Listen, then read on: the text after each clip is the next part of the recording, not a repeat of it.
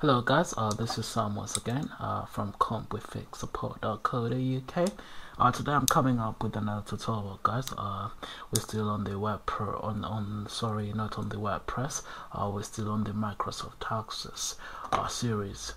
In this series, guys, we're going to learn how to do primary keys and how to change primary keys. Basically, how to set or change primary keys in Microsoft Access 2010. This is Microsoft Access 2010, which is open, guys, and we're going to learn how to do this. There's something that we need to know before we start. Basically, primary keys, they are automatically created by Microsoft Access. When you add a table, they are automatically created. In this series, we're going to learn how you change that, how you change the primary key that they automatically created to your customized primary key, to what you want to be the primary key. So let's get on with it, guys. Please subscribe to the channel if you really enjoyed this tutorial and watch our more videos. Please comment below, guys. It really helps us to improve our tutorials. We're trying to make this tutorial as fun as possible. Please comment below. Sorry guys, let's start. This is the Microsoft Access. This is a table database. For the events, it's a template. What we want to do, let me just close this. I don't need this. When I open Microsoft Access, the thing that we want to do is to create, and we hit table. When you create a table and then you view design, it will ask you to save the table as. Just save it as whatever you want to save it. Sorry guys, and hit OK.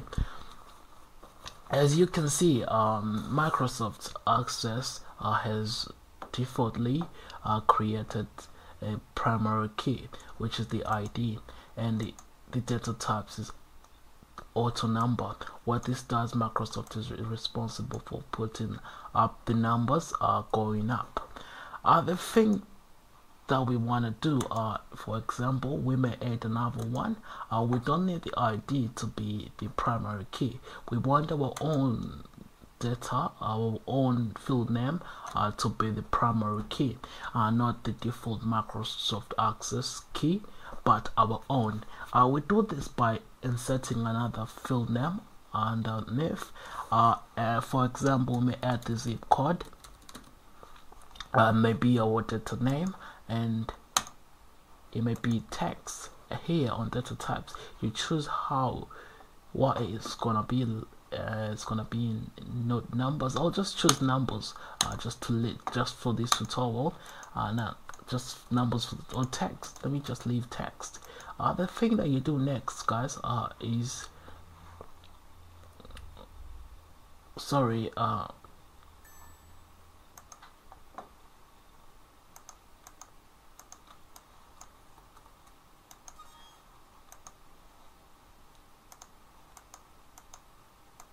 The thing that you do next, guys, is to come here and just highlight the whole row, and you right click it and choose primary key. When you hit primary key, as you can see, the primary key on the ID gets removed and it comes to zip code. That's all there is to it, guys. Unless if you want the ID to be the primary key, you do the same thing, right click primary key. But as I said before, we want to change it to zip code.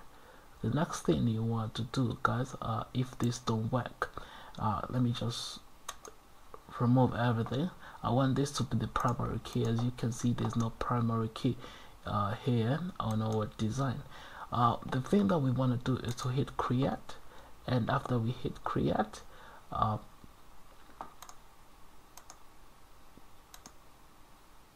no, we hit design, sorry guys, and then we hit primary key. As you can see, zip code is now a primary key. That's how you change and make primary keys to our data best design view, tables, or whatever you call it. That's how you do it, guys. Please subscribe to the channel. There's more tutorials still yet to come. Thank you very much, guys. Please, if you enjoyed this tutorial, please just hit the subscribe button, and more videos and more great files still yet to come. I promise you, guys. When I hit 100 subscribers, there will be a prize to one of my subscribers. Please subscribe and take care. Bye bye.